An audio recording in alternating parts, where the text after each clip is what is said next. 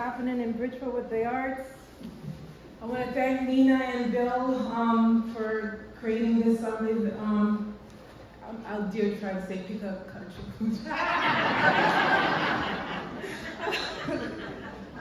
I know now it's not a Pokemon, so I'm not going to say that anymore.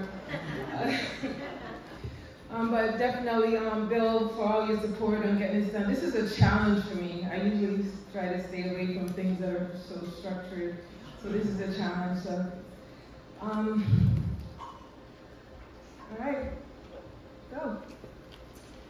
Grandma, I arrived at your doorstep. I could still see your face. My brother and sister were there by God's amazing grace. We stood like three little orphans at your doorway, clutching each other, wondering where we were and if we had to stay.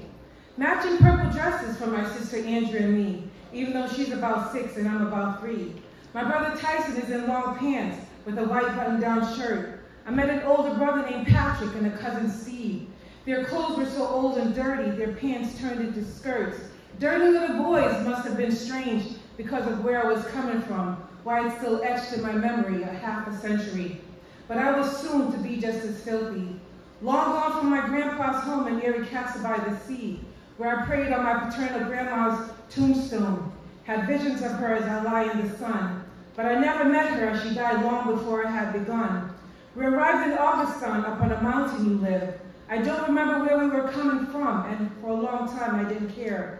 I forgot about Erie Castle in St. Thomas and all the family left behind. I never questioned why. Could it have been the dragon stout with condensed milk and egg given to a child before going to bed? The smell of 100 proof rum Christmas punch still lingers in my head. I think more was because of the life of a child. I lived in the moment, catching butterflies and looking up at the sky. I lived with you for what seemed like forever, but now I know it was but a few years, until I was 8. When there was plenty to eat, there was plenty and even more treats. When there was nothing, you said, lay on your stomach and go to sleep. We didn't use alarm clocks to wake up with us up with a beat. The moon went down, the sun rose, and the cock crowed. We were in tune with the earth, and the way we lived showed. Mountains rose high around us, the streams flowed, glistening water, tadpoles swimming, the sun-scorched, tar-burned, bare feet, walking to school, patent leather shoes with Barbie socks, safe to church on Sundays, pretty taffeta dresses with crinoline underneath. The winds blew, the rain fell, and made calming music on the zinc-top roof. How did I forget this and go on living so aloof? Told I would go to America in a plane. It felt like somewhere distant and strange, but my brain had no television to influence. I used my imagination to create a picture that the airplane would fly up to the sky, drop me off on the rooftop. I would have escaped the beating that was coming to me. My cousin Steve and I ate all the dumplings out of the chicken soup when we were expecting company. It embarrassed my uncle greatly. My cousin Steve was punished severely. Uncle Ivan cut him with the cutlass on his hand. I witnessed the torture. I knew when my turn came, nothing would escape my fate. My cuteness of shaking my frock tail and stomping my feet were wearing off. Uncle Ivan would show no more privileges of leftovers. Going to America and leaving my island of Jamaica couldn't have come any quicker. I would be on the rooftop and you couldn't catch me, not this day. When you forgave me, I would come down and I would say I'm sorry, but the plane took me to a distant land and I would never return. I felt I had escaped my fate. And in my mind, Grandma, you I had forgotten. I spent many decades never thinking of you, Uncle Ivan, Steve, Auntie Bobby, or Jr., the people that I knew from my big yard down the lane to Auntie's big house in Kingston. When I finally saw you, I expressed my anger. I thought it was from my heart. You saw in my face danger. I saw in your eyes concern and love. I know now I had spent 8 years of unforgiveness, mad at you for sending me away. I thought you punished me for being bad that day. I remember the fury of you spanking me just one time. Once was too much, I felt betrayed. You sent me to the store and halfway there you forgot?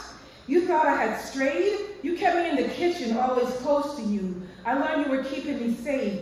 I learned how to clean and cook like you. I shined the pots with the ash. I did it so well, it wasn't for cash. Just being close to you was enough for me. First I was angry because I wanted to play, but now with awareness, I cherish the moments. You spanked me that day until you heard my cries. Mom, you sent me to the store, I repeated in tears. You were so remorseful. You held me in your lap and comforted me, but my anger wouldn't forgive you. When you died, I didn't cry. My fury wouldn't let me feel for a stranger. For that, I suffered immensely. Seeking help, I was asked, how do you take care of your children so impressively? I was seeking help because of the childhood abuse I suffered in America. How could you abandon me and leave me to that fate? The children bullied me and said, go back to Jamaica on a banana boat. It didn't matter that my skin was the same color. They hated me and the days became torture. I went home and had responsibilities that weren't an 8-year-old's.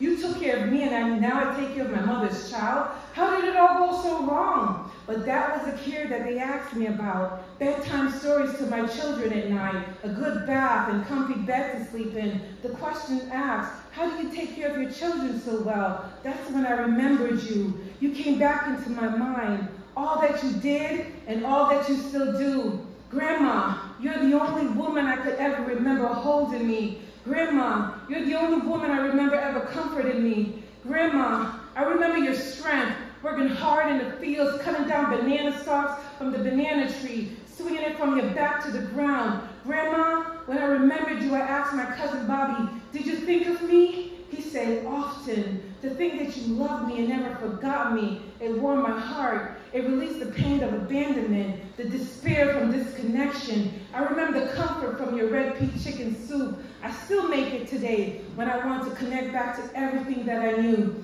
Grandma, I remember the care of you braiding my hair. I remember the Bible stories you recited to me before I laid my head to sleep.